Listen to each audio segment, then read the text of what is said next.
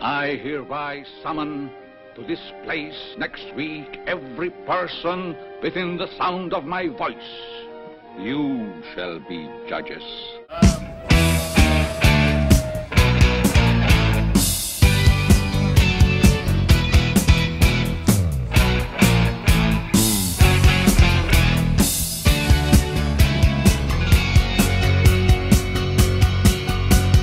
Dark street in Transylvania, there came a man all cloaked in black.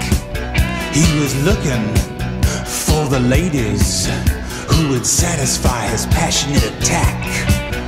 Yes, he'd sneak in to their bedrooms, sink his pearly teeth right near their breast. When the nighttime turns to morning, he must leave them for his shrouded rest. The vampire loved the ladies, and he whispered sweet seductions in their ears. I said the vampire loved the ladies, he needed them to pass the endless years. Oh, the vampire loved the ladies, and the ladies swooned and sorrowed for his touch. Yeah, the vampire, he loved the ladies, his undoing was in loving them too much. Restless in the morning, the lady rises cold as clay. She cringes at her crucifix and dreads the light of day. They go searching for his coffin through the ruins of a castle in the marsh. As the day fades, they discover him and drive a wooden stake right through his heart. Loved the ladies. Every night he climbed into their perfumed beds. Ooh, the vampire loved the ladies.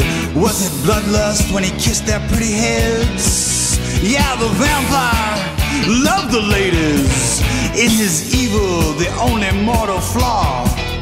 Oh, the vampire loved the ladies. They were the closest thing to light he ever saw. Dr. Jekyll, with all his wisdom, had an ego with another side. Now you find him in the Wax Museum with his good friend, the famous Mr. Hyde. Jack the Ripper had all his glory, and the demons got to Frankenstein.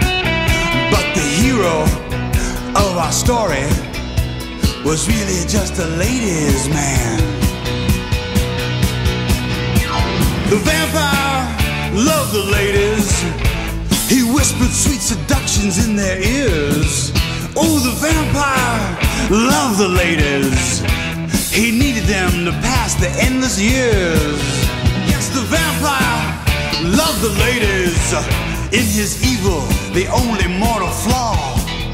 Oh, the vampire loved the ladies, they were the closest thing to light he ever saw.